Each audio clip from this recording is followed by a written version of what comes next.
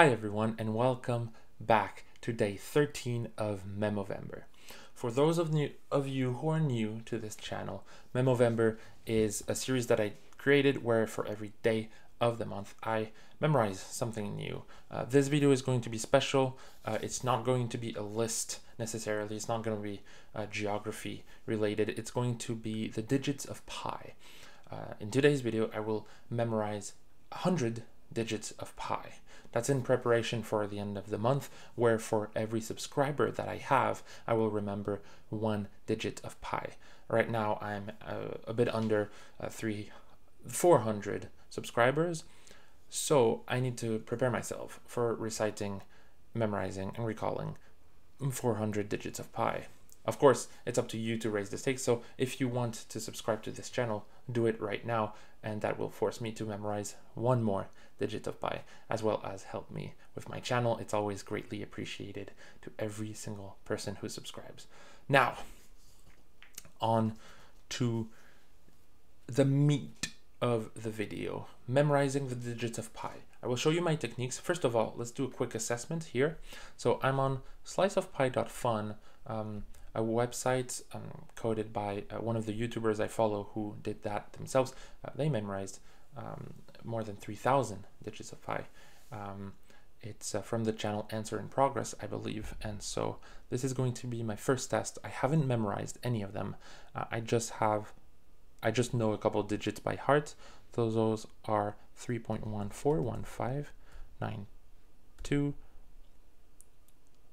6535 8 and something like 3 2. Okay, that's 11 places. So that's the baseline. That's what I know. It's 11 digits of pi. It might be more than the average person, but it's still far from 100. Well, to memorize them, I have this method. I don't know if you can see well. Let's hope so. Basically, on these papers, on these sheets of paper, I've listed a word for every 2-digit number. So based on how the numbers look, they are associated to a letter. Those 2 letters for those 2 numbers is associated to a word. So basically, for every 2-digit number, I have a word associated. Let's see what that looks like. I will then tell you how I'm using those words later on. But first of all, let's see. 3.1415. 14. What does that give us? So 14, that's 14. 14, the 1 looks like an L, the 4 looks like an A. LA, Los Angeles. So basically, 14 equals Los Angeles. It doesn't need to be more of an understanding than that. 14 equals Los Angeles. Then 15, that's 15. That is 15, so 1 looks like an I, 5 looks like an S, IS, island. So for me, the number 14 is now equal to an island. It's interesting, isn't it? So from all those digits of pi, I will have to associate every 2 digits with a number, then with a word. Because you might be asking, Martin, it's great, it's honestly amazing to transform those digits to numbers to words, but what's the point? Is it easier to remember a list of words than a list of digits? Well, probably not. I don't think it is. But with those words, we can tell a story. We can build a story, and from that story, it's going to be much more easy to memorize anything. In this case, digits of pi. I'm not going to make a story with 1415926535 whatever is after that. It's hard to remember. But if I have Los Angeles and the protagonist, let's say me, I was in Los Angeles. Boom, I went through a boat on an island. Los Angeles, LA, 14, island, IS, 15, 1415. That's how it's going to work. Now I will have to get down to it and do the nitty-gritty and write down all the digits to try and remember them, because I only have a few hours left in the day. It's like 4 p.m. So Let's get down to it, and I'll see you soon with an update on the story, on the words, and of course, on the digits. So here on this piece of paper, I've simply listed the first 100 digits of pi. Here, it's going to be the first 10, which I already know, so I'm just going to check them off and start from the 11th digit, which is an 8, and then 9, 7, 9, 3, 2, and so on. Then I've spaced them so that all the digits from the 11th one onwards, it's in group of 2, so then I can associate it to letters and words. Let's see what that looks like. So there it is. That's the list of words. So I've spaced out the numbers. I've got the letters associated.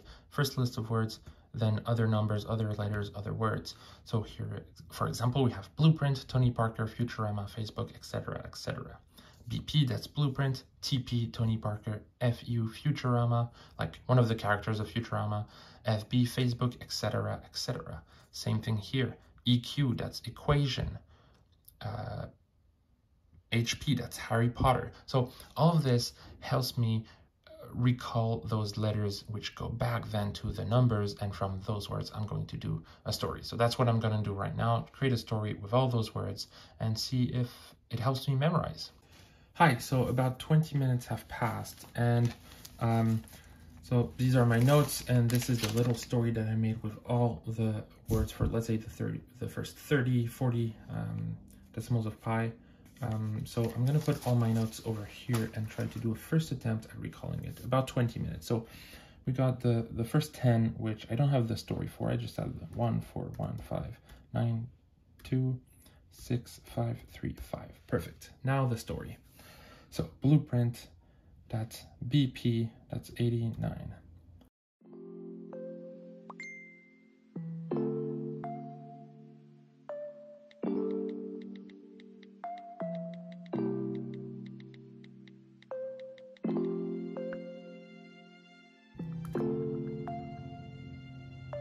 Okay, I've learned the story until that point. It ends with bike, which is BI, which is 8, 1. So I don't know the next numbers, 2, 3, no. So I've done 68 right now, 68 digits in 20 minutes. That's pretty powerful. I don't know about you, but this is amazing. I'm pretty slow. I had to speed it up because I'm pretty slow to think. Hagrid, HG. H resembles 4, G resembles a 9. No, it resembles a 6. HG Hagrid 46. Takes me a bit of time. With more practice, I'll get better at it, but it's still memorized. Even though I'm slow, I still got the 68 digits for now. I'll continue doing that. I'll do a better story. I'll do that for the other digits, and then I'll do a realistic try for all 100 digits, hopefully in real time, and if not, sped up so that you're not getting bored, but just to prove that I can do that within an hour, maybe an hour and a half.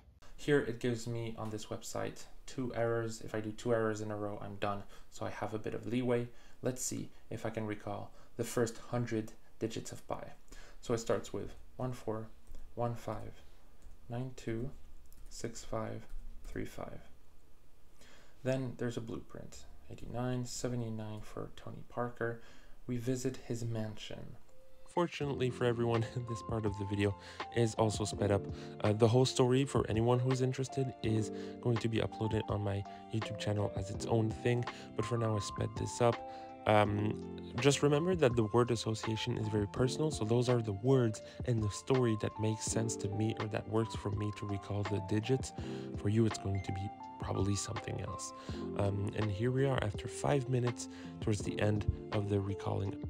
Then there's just an Italian guy, let's say Mario, in the middle of the room. Italian, that's IT, that's 17 in the middle of the room. And then at the end, the ogre reappears, that's 06. But then Tony Parker, because it's his house, protects us, and that's 79. And that is 100 digits of pi in about 5 minutes. I don't know what the next number is, maybe an 8?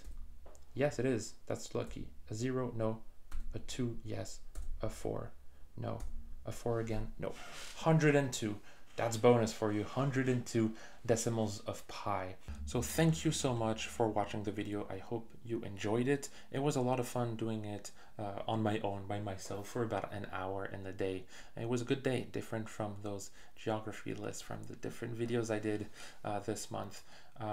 If you like it, subscribe, like, watch the other videos, do as you wish. And there's going to be a lot more new videos every day on memorizing something new. Today was the digits of pi. Tomorrow we'll probably be back to geography. So have a fun time on YouTube. I'll see you later.